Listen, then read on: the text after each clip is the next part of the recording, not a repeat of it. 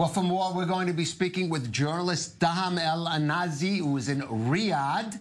But first, joining us in studio is Jonathan Ferziger, a reporter for Bloomberg News, who's covered the Gulf extensively. And Jonathan, you have written about this. How does Israel conduct business with countries like Saudi Arabia that it has certainly no official or open relations at all?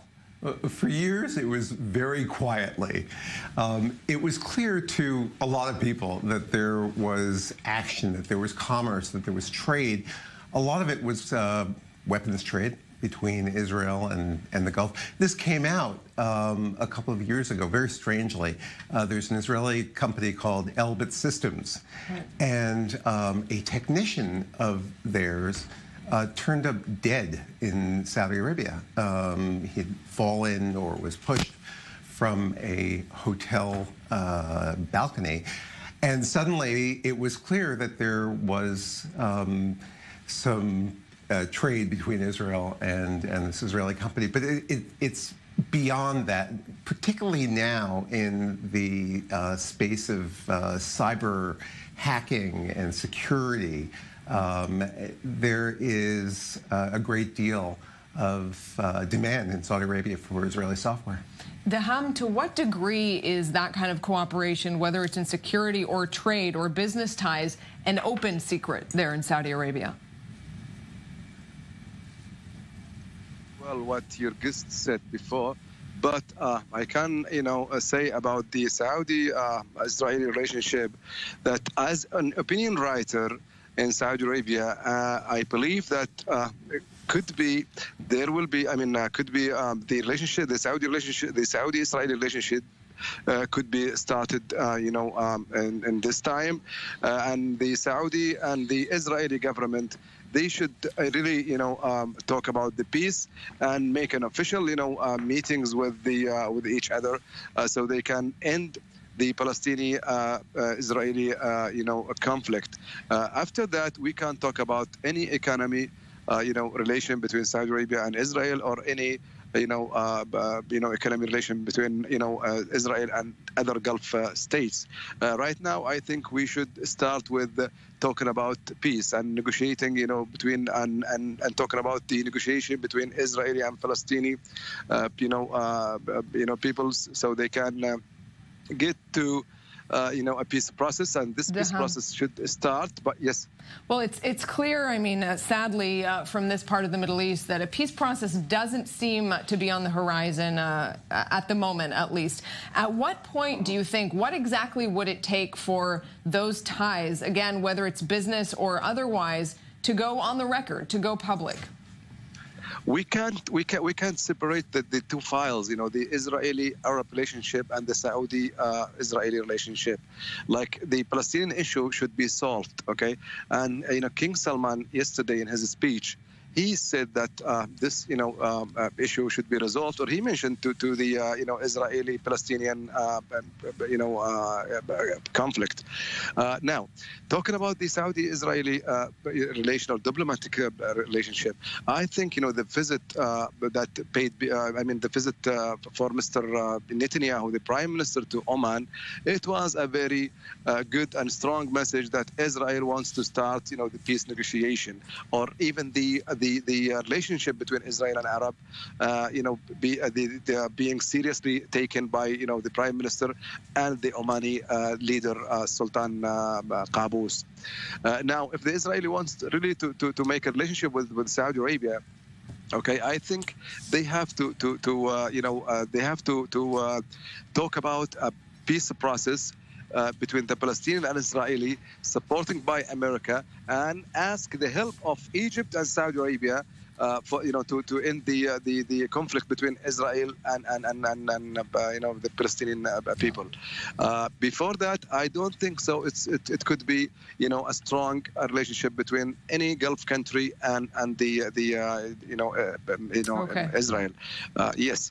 And Jonathan, certainly that we're talking here in Tel Aviv with Dahham in Riyadh, that is one sign of how things have changed. You just wrote a very fascinating article for Bloomberg on maybe another indicator, which is a synagogue operating now in Dubai, mainly for the Jews, including Israelis, who do business there. Nobody would believe it.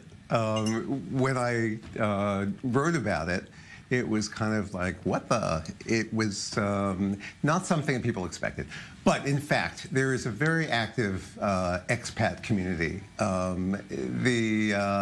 There are Jews from the United States, from Britain, from South Africa, and they've sort of coalesced into a congregation.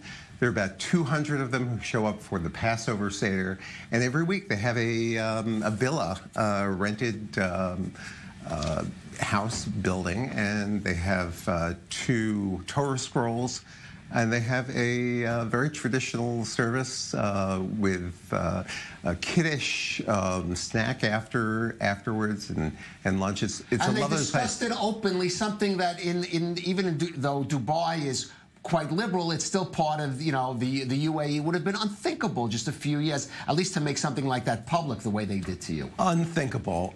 And it didn't come easy. I first learned about this synagogue 2 years ago.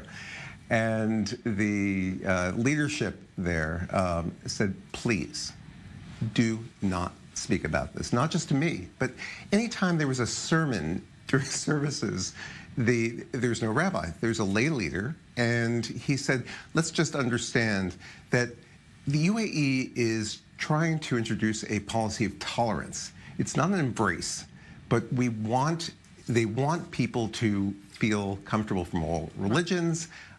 It's sort of, in economic speak, it's trying to knock down some of the barriers to entry in the market. Tolerance is sort of the first step towards eventual potential embrace. Dahham, I want to ask you about that a little bit bigger picture then. You were on a program, I believe, airing in Saudi Arabia, where it was said, we have no problem with the Jewish religion or even with Israelis. We want to see Israel as a friend and not an enemy. That seems to me like quite a statement to be aired publicly on Saudi television. Just how common or not is an opinion like that? Let me tell you something. If we want to separate the two files, like the Israeli-Saudi relationship, okay, and the Arab-Israeli relationship, this is another story, okay? What we are talking about now is Arab relationship with Israel. But if you talk about the Saudi-Israeli relationship, this is something different. Like, if the Israeli government wants to make us to start, let's say, a relationship with Saudi Arabia, okay, not even concerning about the Palestinian issue that much, they should do the Saudi interest, okay? They should, let's say, now Benjamin Netanyahu trying to attack Iran more than 8 years, and he was promising, and he didn't do the promise. So if he is a good ally, or he is trying to get, he is trying to show Saudis that he is a good ally, why did not they attack Iran and destroy the the nuclear program in Tehran and the missiles, the missiles program, well, in Tehran. This is number one. Number two, just let me finish. Just let me finish my opinion. I don't represent the Saudi government. I don't represent, the Saudi foreign minister. I am an opinion writer, and I talk about myself and the other Saudi who thinks the same, okay? Or they believe in my opinion. We believe in our leader, the reformer, Prince Mohammed bin Salman. He's our crown prince, and we believe in his vision to 2030. And this vision, depend on, getting rid of the Iranian dangers, okay? Israel did not show very good help with this file. So if we talk about economic relationship between Saudi Arabia and Israel, that means only two, ties between us and Israel, not between the Arabs and Israel. Saudi Arabia right now, they're representing the Arab interest and the Muslim interest for the, so there is an issue between the Palestinian and Israeli. We have to take this in consideration. But if they, in my opinion, if they want to have a very direct relationship with Saudi Arabia as a country, not not including discussing the Palestinian issue. Okay, I think the Saudi leaders can get involved with this negotiation. If Israel show a serious action in the Saudi and taking and helping the Saudi interest, which is right now changing the Iranian regime in Tehran, the militia, led by Khamenei right now in Iran. Second, helping with making a pressure on Turkey, the new Ottomans. We are fighting with new Ottomans more than 2 years. Israel, did not show a bit. Yes. Dahham, I'm sorry to pause you, but unfortunately we're out of time.